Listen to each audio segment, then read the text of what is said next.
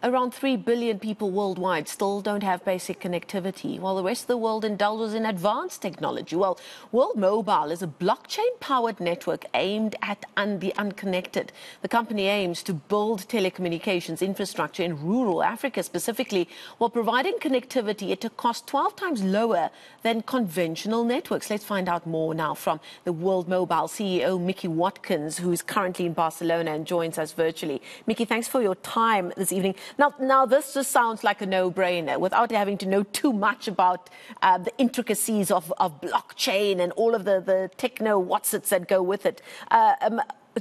Based on your decision to focus on Africa, in what your team has been able to deduce, what's the current state of Africa's telecommunications industry, and how is this affecting their various economies? So telecoms alone accounts for around $90 billion of revenue throughout the continent. But sub-Saharan Africa is home to 15% of the world's population, approximately, and only 6% have internet. So it's in a very bad state. 750 million people approximately without connectivity or without meaningful connectivity. There's 2G coverage for sure, but 3G high quality is just about manageable, but 3G low quality, you can't do much. You can't have a Zoom call like this. You can't have live information. So for high quality internet, it's very sparse still in the continent. How can blockchain technology, however, have an impact on that? Why do you believe that the adoption of this in Africa is necessary and will indeed change lives? I think there's two elements to this. The first element is for the actual subscriber themselves. We don't have access to our own data. Mobile network operators, big tech companies, as time has passed and revenues have sunk and the market becomes saturated, they have access to our data, but we don't. So self-sovereign identity is something that we should all strive for and something that I hope will start in Africa and then spread to the rest of the world. But actually, in terms of infrastructure, you've got so much of the land that's unconnected. So across the world, it's not just an African problem. This is a global problem that it's too much for any one company to fix alone, not the Facebooks, the Google, the Microsofts, or the 1,000 mobile network operators. So working together with the people to build a mobile network where they tap into a $1 trillion industry has to assure that they get paid for the return of the investment they invest into themselves, right? Because they're buying infrastructure. So having a system that allows proof of coverage and proof of service for them to get paid automatically when someone roams onto their node or off of their node should be done on the blockchain. It's the most efficient way to do it. It's the most transparent way to do it. And it's the most immutable way to do it. From what you've seen of a potential market in Africa, you're dealing with a very young market in Africa, and that's expected. That population of young people in Africa is expected to be in the majority very soon. Are you expecting that to mean that they will be early adopters to new technology like this? What has your feedback been from a grassroots level? They already are early adopters, an average age of 19 years old. The $1 trillion mobile money market, 70% of it is from the African continent. The legacy banking systems that we have in the other parts of the more established worlds, they're run by oligopolies.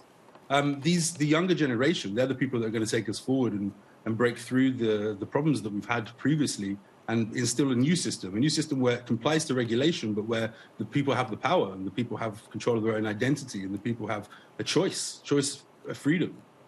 Now, you're talking about an investment of around $350 million. That's a lot of money, but you're going to have to build a lot from the ground up. How do you intend to use that huge fund? It's a shared economy, right? So it's the people that are actually using the funds. They're the ones that bring in the capital. They're the ones that are reducing the OPEX. So when you have money as a typical telco, it's very CapEx heavy. It's very OPEX heavy. Well, our business model manages to offload the CapEx and offload a majority of the OPEX because everybody's earning from it, not one single entity. So we think it can go very far. Any investment we bring in, any people that are coming into the shared economy and actually buying infrastructure and owning part of the mobile network globally, it can be huge for everybody. And there's going to be much more than $350 million needed. It's in the billions and billions, but what it isn't is in the trillions. The model is much better than existing mobile network operators, fine-tuned to connect the unconnected. And how do you see yourself competing with the established operators in that space? You've got some giants working in that space already that perhaps haven't moved with the times as what you're putting on the table. Some of them we're already working with and collaborating. We're all about collaboration, but ultimately we can go where they cannot go, and we're going where they cannot go. They can't serve those areas. Their areas are still unconnected, and that is evidence of the fact that they can't get there profitably. So our target market is the underserved, the underconnected, and eventually it may be the connected, because our business model is very, very interesting and can create a lot of benefit for everyone on the ground. But first of all, it's the unconnected and the underserved. You've already partnered with the Ministry of Education and Vocational Training in Zanzibar. You're focusing there on providing free, unlimited internet to schools across the region. Again, schools in the rural areas, it looks like, would benefit immensely from this. How important are those kind of partnerships going forward with this project?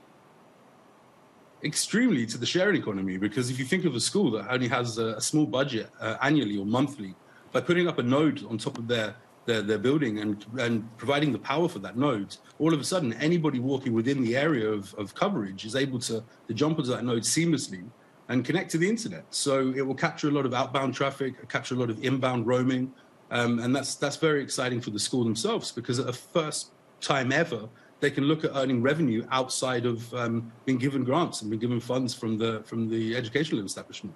Okay, we're going to leave it there. Thank you so much. Fascinating discussion there. World Mobile CEO Micky Watkins joining us, joining us from Barcelona.